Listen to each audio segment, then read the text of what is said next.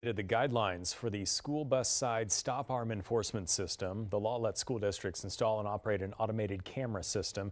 An update to the law provides more transparency and has additional requirements that need to be reported annually. People are watching, between police and other law enforcement just to make sure that everyone is driving safely on the road. So it's just another extra safety precaution to make sure it's safe for students. If convicted of violating Pennsylvania's school bus stopping law, drivers will receive a 60-day license suspension, 5 points on a driving record, and also a fine.